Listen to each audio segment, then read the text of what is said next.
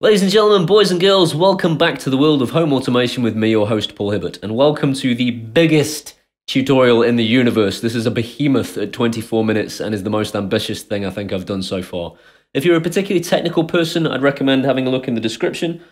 Down there, I've included for you some URLs to each individual chapter so you don't have to watch this from start to finish if you're comfortable with some of those things already.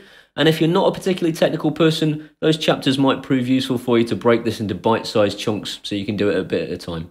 If you're not technical, you will perhaps look at some of these things and think, God, that's terrifying. I promise you it isn't. It's something that you can do. You can't do a great deal of damage along the way.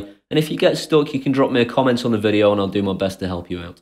I'd like to credit Joe Ipson for creating this code in the first place, otherwise this wouldn't be possible. And I'd like to credit How To Geek with the instructions that I followed in order to create this tutorial in the first place. So if you're sitting comfortably, let's begin.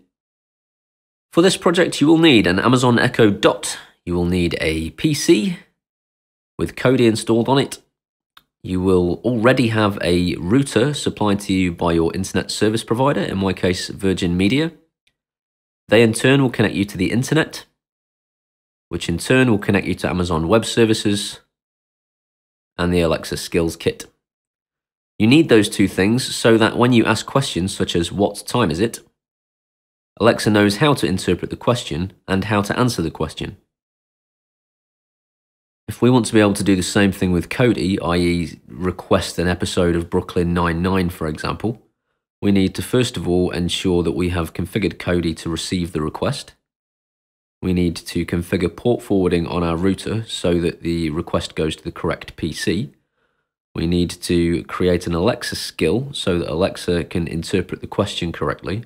And we need to create an Amazon Web Service so that it knows what to do once the skill is requested.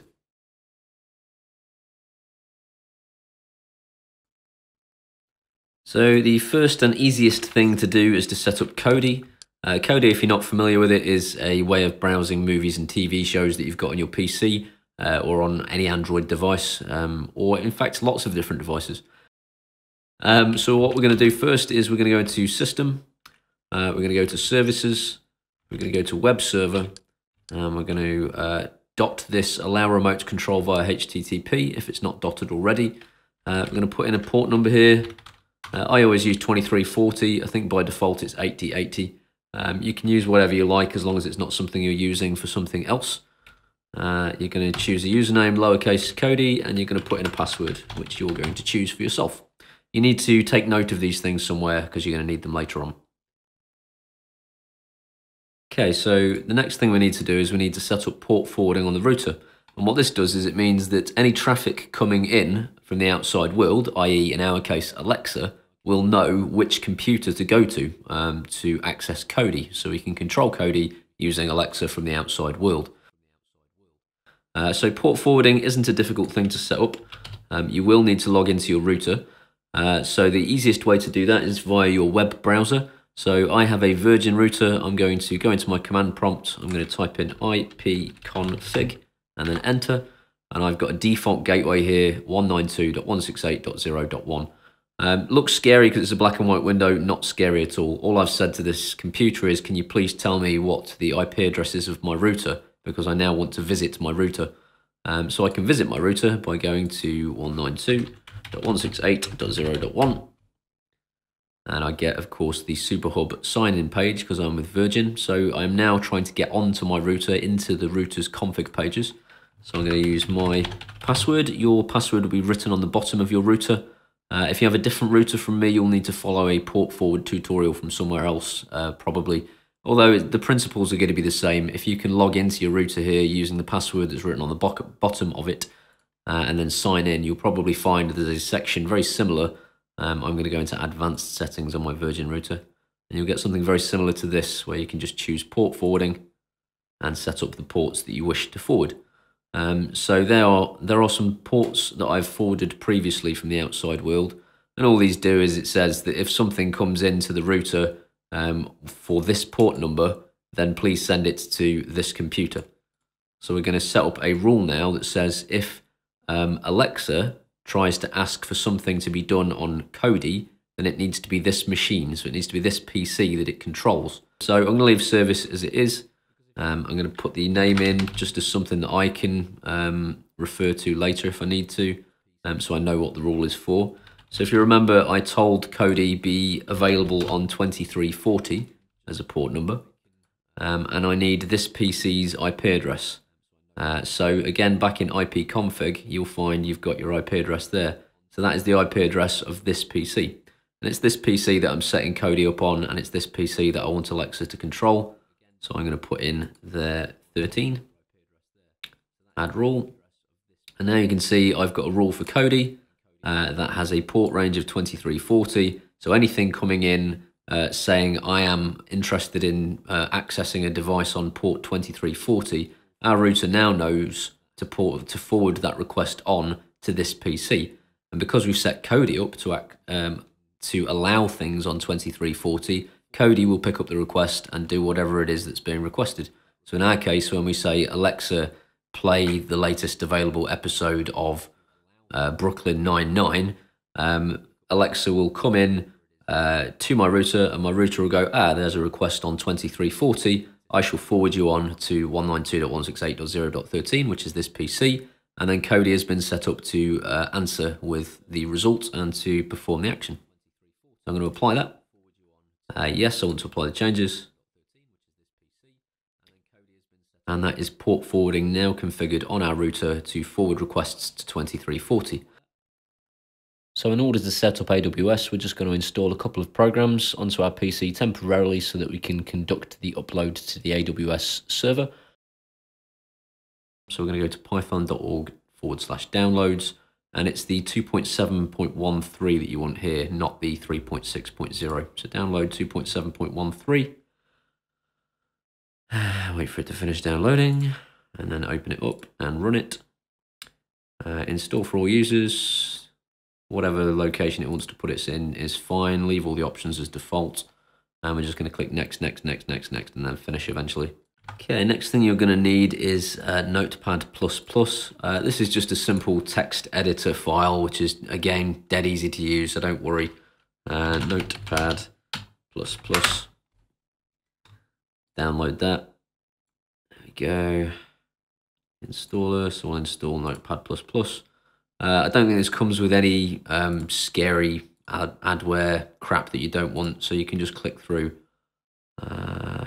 Yeah, no, that's fine. Install, and then Notepad++ is installed. Finish. Okay, so what we're going to do now is the complicated bit, the bit that I don't understand. Basically, you need to go to aws.amazon.com, like I have here. You'll need to sign up for an account. It will ask you for your credit card. Don't worry about it. It's never going to charge your credit card. The idea is that this is a developer's portal. And if you were developing an application that you intended to sell and was going to have millions of people using it, you would get billed per million functions used or something like that. You're never going to use anything like a million functions just for you using Kodi, so don't worry, you're not going to get billed. I'm already signed up, so I'm going to sign in.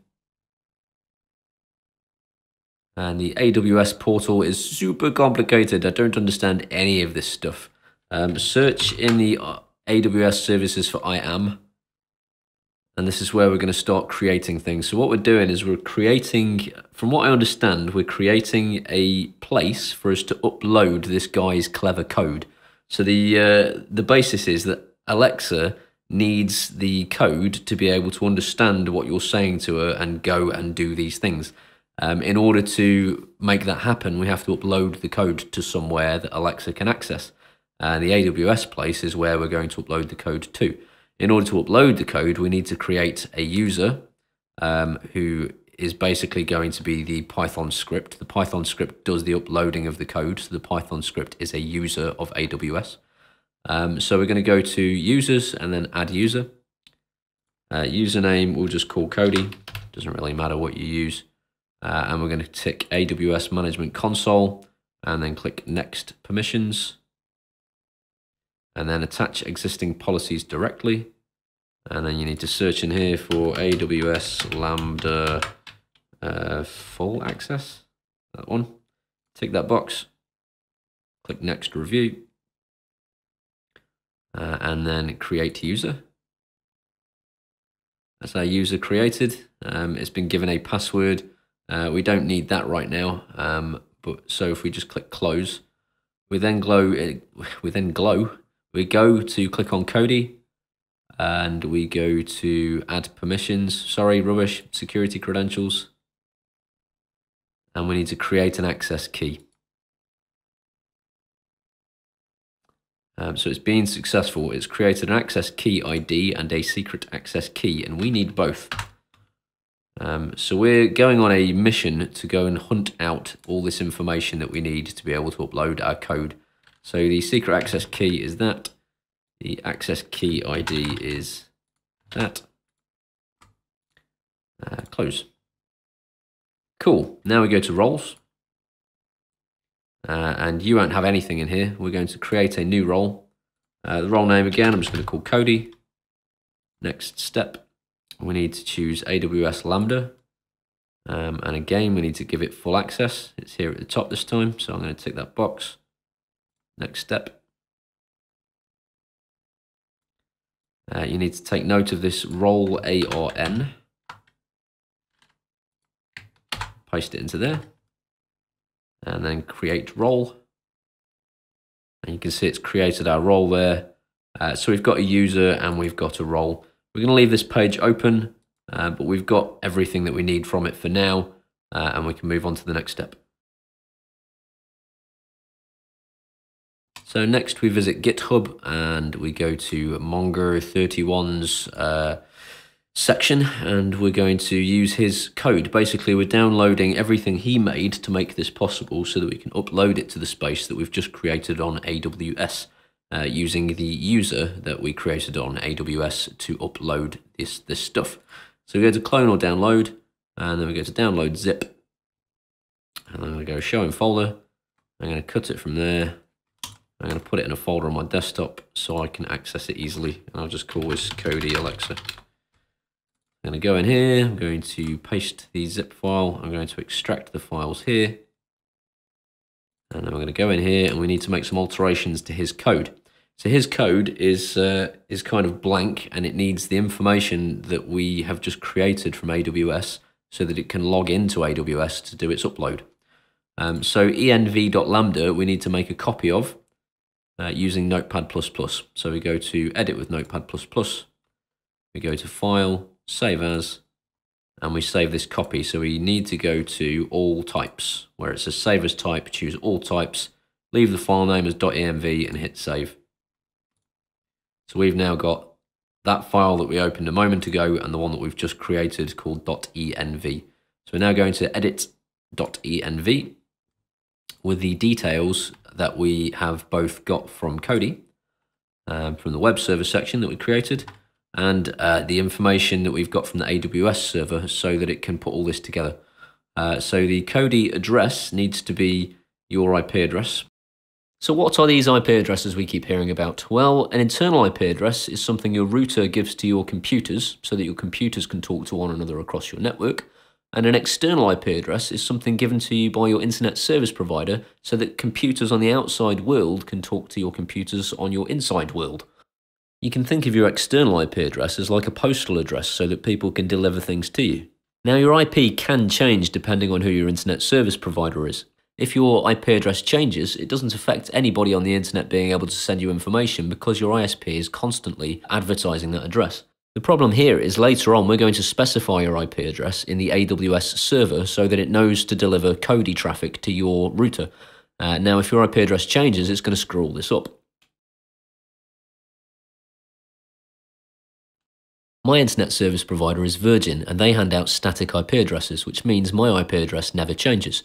If you are with an ISP that has dynamic IP addresses, i.e. something that changes all the time, you'll want to set yourself up an account with Dynu, who will be able to give you a static address that refers to whatever your IP address keeps changing to. So if you're not certain, then pause this video now, go have a quick Google around to see if your ISP gives out static or dynamic IP addresses. If you are on a dynamic IP address, you'll need to set yourself up a Dynu account and then come back and pick this video up where you left off. If you're on something like Virgin and you've got a static IP, so if your IP address is always the same, you can use this. If your IP address changes, then you'll need to use Dynu. So you'll use the Dynu address that you've been given by Dynu. The Kodi port is 2340 in my case, because that's what I chose. Kodi username was Kodi, lowercase letters. My Kodi password.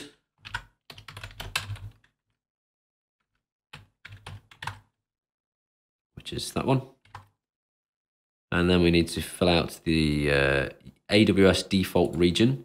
In my case, I'm in the EU. If you're in the US, you can leave that as it is. If you're in EU, you need to change this to EU West -1. The AW access key ID is on my Notepad file. That one. The secret access key is that one. And the Lambda role is your user ARN that we copied from the AWS website. So I'm now going to save that, close the Notepad++ file. I'm going to open up a command prompt window, and we're now going to take all of that folder, including the file that we've just created, and we're going to upload it to the AWS Lambda server, the AWS server at Amazon using the Python script. So the first thing we do is we type cd and then a space, and then you need to, where you've saved this, you need that location. So in my case, C users Paul desktop Kodi Alexa, Kodi Alexa master. Won't do a great deal, it just puts us into this folder in the command prompt. We need to run the following command.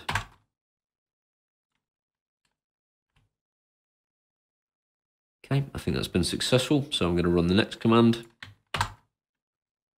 So this has just compiled the data, and this is now going to upload the data to the AWS server using all of the details that we've just created.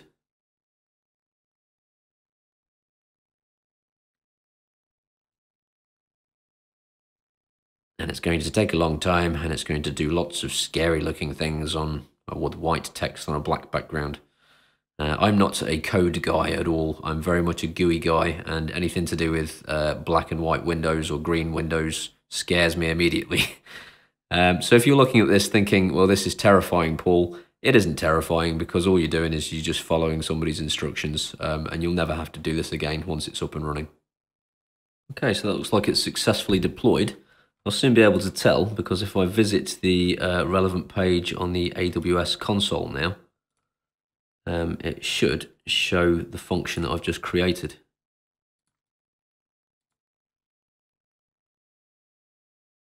And there it is, Kodi-Alexa-master. So it did successfully upload using the command prompt. So now we'll click on Kodi Alexa Master, and we're going to go to Triggers, and then Add Trigger. And what we're doing is we're saying Alexa is going to trigger Lambda. So we're telling Lambda that it's going to be Alexa's skill kit that's going to trigger you. So submit that. And we've got its ARN number here. You're going to need that. So copy that, and we'll put that in our Notepad file as well. I don't think I need any of these stuff above anymore. I think I'm done with it, but I'll keep it just in case. So I'm going to put in Alexa skills kit ARN is that. And so we can now move on to the next stage.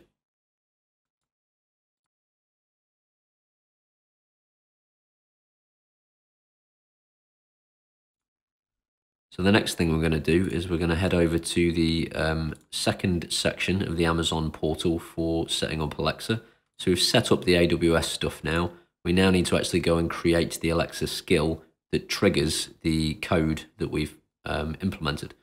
So I'm going to sign in. If you obviously don't have an Amazon account, you have to sign up for one first. I'm going to go to Alexa. And we're going to go to Alexa Skills Kit, Get Started. Now I've got something in here already. You'll have nothing. Add a new skill. I'm a UK person, so I'm going to choose the language as English UK. The name is whatever you want to call it. I'm going to call it Kodi. Invocation name is what you're going to say to your computer. So if I want to say, Alexa, ask Kodi to load a movie, I'll say, put Kodi and the invocation name here. if I wanted to be Alexa, ask my PC to load a movie, I would need to put in my PC. All in lowercase letters, I should point out. So I'm going to put in Kodi because I'd rather put in that for me personally. And then I'm going to just click next. Intent schema, we're going to take from this guy's GitHub. So remember we came here earlier on to download all his stuff. The intents are here already for you to add in. So I'm going to open that up. And I'm going to copy all of this to my clipboard. Right the way to the bottom. And I'm going to put that into my intent schema here. Drag this out to another window so I can Alt-Tab between them. So custom slot types, we need to add in various slots. We need to add in our movies and our TV shows and all those sorts of things. So this guy's made a really cool custom slot generator to make this easy for you. So the Kodi address, I knew it would be a good idea to keep this stuff. So the Kodi address, as we know, is my IP address. In your case, it might be your Dynu address. My port number is 2340. My Kodi username is Kodi. And my Kodi password is my Kodi password. Submit. And this will go and fetch for me all of my TV shows, all of my movies, all of my movie genres. These are all the slots we need to create. So we need to create a shows slot. So add slot type, shows. And the shows are all of those.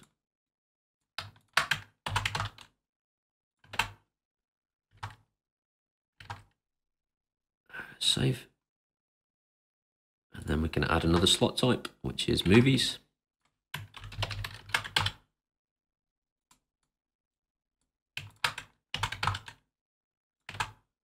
Save. Movie genres.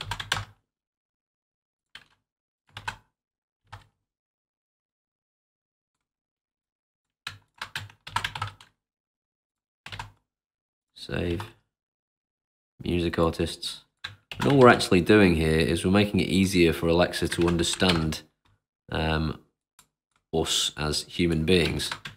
She would hopefully be able to find all of the things in your library regardless, but this just makes it more likely that she's going to hear you correctly because she's already been pre-populated with all of the stuff that's in your library.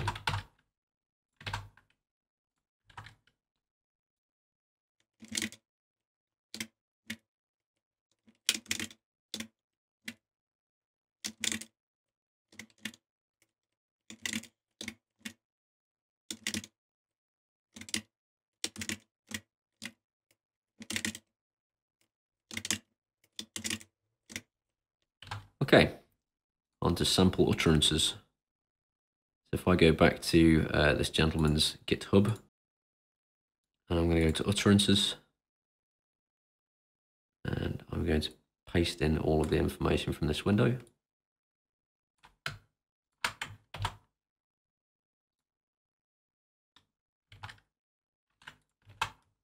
And then hit next.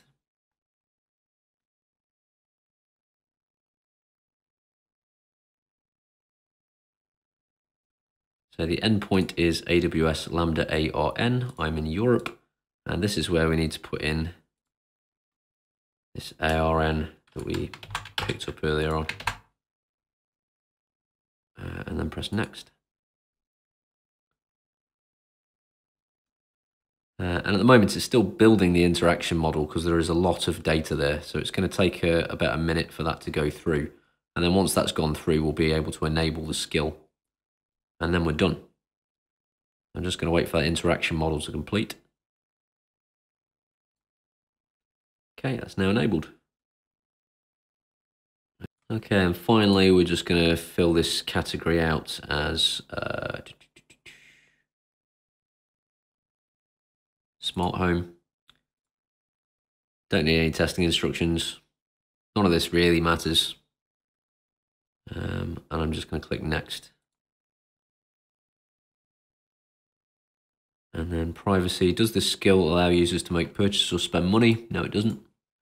Does this Alexa skill collect users' personal information? No, it doesn't. Is this skill directed to or does it target children? No, it doesn't. And then I certify this Alexa skill may be imported to and blah, blah, blah, blah, blah. Tick the box. Save. We have done. So now all we need to do is test it to see if I can talk to Alexa and get Alexa to control Kodi. Alexa, ask Kodi to play the newest episode of The Simpsons. Playing season 28, episode 11 of The Simpsons.